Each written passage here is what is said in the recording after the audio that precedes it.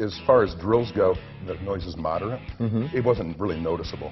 It has some really good features and some, in my opinion, not so good features. Hey, what's happening? Barnaby here. So you want to know more about the Fein BOP 10 drill driver? Well, I can tell you it's got a half-inch keyless chuck. It's capable up to 1,500 RPMs, and it comes with a 15-foot-long cord. And what we'd like to do is put the tools into the hands of real people to find out how they perform in the field. And for that, David Winnick, you're it. So what's your business all about? I build custom Airstream trailers. Really? How'd you get into that? Out of a hobby. Really? Yeah. And now it's your profession? It is. I also designed Airstream's 75th anniversary trailer, and after that, I started building custom trailers. Okay, so let's talk about the drill. What did you use it for? I use it for some, with a hole saw through the floor of a trailer to route some conduit, and I ran some screws with it. I wanted to see how powerful it was using a hole saw, because that puts a lot of stress on a motor. Sure. How'd it do? Oh, it's fine. It's a very powerful drill.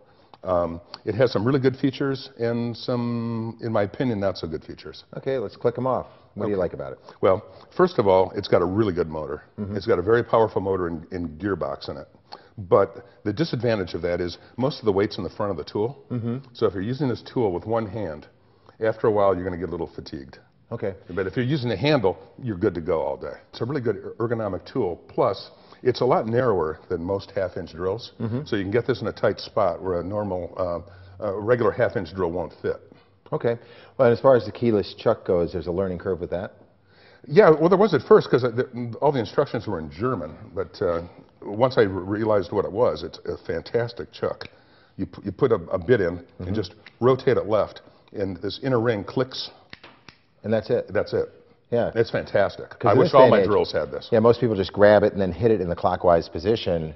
That's what I did first, and it almost took all the skin off my hand. And I realized that this must not be the way. You mentioned the cord. Yeah. I was stunned when I took it out of the box, because the cord is the length of a lariat. It's a 16-foot cord. But since this is rated as an industrial tool, I was really surprised that it has a permanently attached cord. Most industrial drills have a quick release cord, so if you damage the cord, you can just snap it off and put a new cord on. So if you were to damage this cord in some manner, you'd have to take it to a repair shop to have it fixed. Okay, so that's maybe a heads up for Fein. Yeah, I think so. Plus, it has a feature that I was really surprised about. I'm left-handed. Yeah. And it's designed for a right-handed person. Really? Yeah. So do you think that should come through the other side as well, so you have the ability to go left or right? Yeah, either that, or with most drills, there's a center point. It's a common point for either hand. Okay. So if I was to use this drill and want to keep the trigger running, or keep the motor running, I'd literally have to go like this, which is, I think, stupid. So maybe they have a left-hand and right-hand model. Don't know. Yeah, we'll have to check on that. And what about the trigger? The trigger's fine.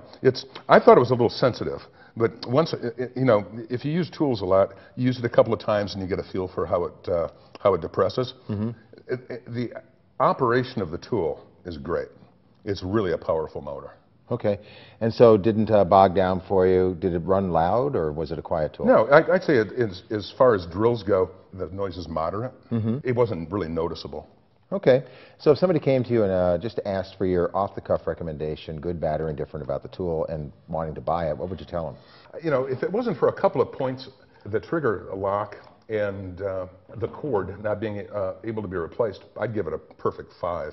Okay, and so your recommendation would be, if somebody wanted to buy it, if you're a right-handed person? Yeah, I think you can get around it. I mean, you're not keeping it on all the time. I mean, I would like to own this tool. It's a good tool, and I think that this tool will last forever. Okay. I think it's an industrial-rated tool. It's got a 500-watt motor. It'll drill from 0 to 1,500 RPMs, enough to drill through anything that you need to drill through. Okay. It's a good tool. Okay. And you know what? It's your tool, because that's the way we roll here at ToolSelect.com. For being a tool tester, we'd like to pass the tool from the manufacturer to you, because we're an unbiased tool review website. We rely on the information of real people telling us what the tool was like. So tell all your friends about it. We are ToolSelect.com.